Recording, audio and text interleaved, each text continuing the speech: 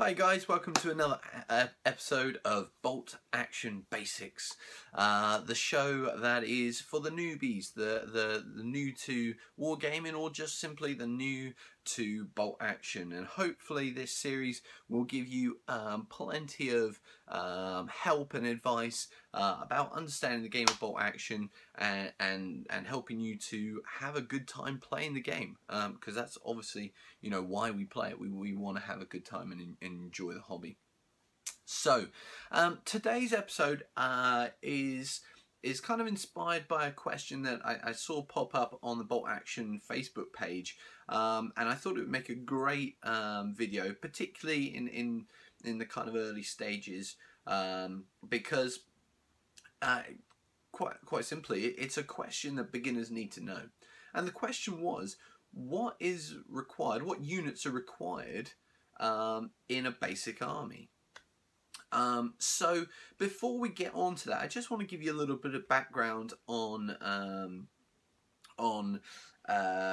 Bolt Action as a game. You know, what is the setup of it? Obviously, it's a miniatures game. It can be played in many different scales. Probably the smallest I've seen played is 15mm, and I've seen it played probably, I would imagine you could probably go to 54mm, and that's, you know, the scales match it. Basically, when I say 15mm, I mean from foot to, or ground level to eye level, is 15mm figure. Most people play 28mm, and that's these guys. So from his eyes to his feet is 28mm, and the 28mm represents basically 6 foot. So in this 1 to 56 scale, 28mm is roughly 6 foot. And obviously, if you then go on and finally build terrain, that's something that you need to know. So it has been described as a skirmish game. Now, obviously there's debate about whether it is or isn't. Some people would say skirmish is maybe less figures. Others might say that it is a skirmish game because of the level that it's played on. Now, often in wargaming, you will find that games are on a specific level generally. So, for example, Napoleonics is often played at, say, brigade level, where you have maybe several brigades, or you know, and brigades filled up with regiments, and one figure represents far more figures than it would if you were looking at a squad level game. Now, a squad level game, you might see something like Chain of Command, although that may also be platoon level. But you might look at a squad level skirmish game like Sharp's Rifles, which is basically, it's a Napoleonic skirmish game, and that's very good. But then you might see other games that are smaller. So I guess the smallest game, I mean, other than an individual, which you might then call a squad level. So the basic level is a squad level. That's the smallest. You're looking at maybe 10 guys aside. Then you move up to platoon level. Now, platoons are made up of several squads and a platoon command section, or a platoon command group. That is where Bolt Action is aimed at. So you're looking at Bolt Action for your army to be several squads, a command section, maybe some support weapons, and maybe a little bit of transport or armor, depending on your scenario. Above that is company level, where you're looking at several platoons. Now, my big game that I'm planning to play at Oklahoma City is multiple platoons. We have a platoon of French, a platoon of platoon of Belgians, a platoon of British, and 2 platoons of Germans. So it's a bigger scale. And that's possibly the kind of exception in Bolt Action. There's not a lot of games out there played on a regular basis that plays at that sort of scale. Most are probably a platoon per side. After platoon, we have companies, where companies made up of multiple platoons. Don't tend to see a lot of that in Bolt Action, but you do see some. And really then above company level, you're looking at battalions or regiments, or, you know, And that's not really a game that I've ever seen played with bolt action rule set. You might see that in Black Powder or Hail Caesar or any of the other primarily Napoleonic games and maybe ancient games where you're looking at large armies. So that's the kind of, if you're thinking in terms of military size, that is where bolt action is. It's a platoon level game, and I think it's important to clear that up before going too much further. So back to our question of what do you need? Well, with a platoon, as I've said before, you need a couple of squads and you need some sort of command unit. Now, all of the armies pretty much, I've had a scan through all of the army list books, and from what I can see, it appears to me that all armies, no matter what theatre selector or which nation, they all require a minimum of 2 sections or squads and 1 command team. Now, your command team can be as simple as 1 figure, and you require a lieutenant, whether it's the first lieutenant or a second lieutenant. So for my British Expeditionary Force, I have this guy. Depending on how many points I want to spend on him, depends whether he's a first lieutenant or second lieutenant, and that does make a difference to his morale and the influence he has on his troops. I can have up to 2 additional guys with him, so I've got an additional rifleman and a sergeant major to go with him. But you don't have to. You could have him by himself, you could have him with 1 extra guy, or the maximum of 2 extra guys. And then I need 2 sections. Now, depending on the scenario that you're playing and the theatre selector you're using, will depend whether he's whether they are inexperienced regulars or veteran units.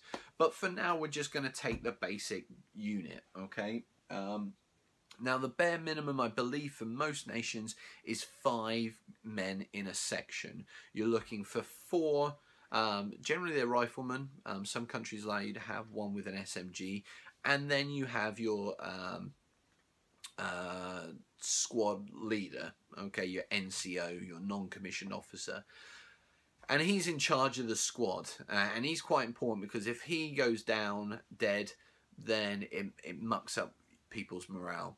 So you can have a minimum of 5 people per squad. You can also get more. I think for the British you go up to 10. I think the Americans might be 12 in a squad. The Russians, I believe, are even more. I think you can get up to 14 or 15 in a squad. But that's something that you have to check out. And I would highly recommend picking up the army book for your particular country that you want to build your force from. Another useful tool is to go to Google and to type in Easy Army Bolt Action, all separate words, and that'll take you to a website, and that has basically you I don't know what you do, sign up for it? Yeah, you sign up for it. It is free, and then you can log in and you can create army lists. And it does have a lot of the list. It doesn't have all of the lists, and also it doesn't have some of the extra parts that the books have. So I really like the books. I think they're great.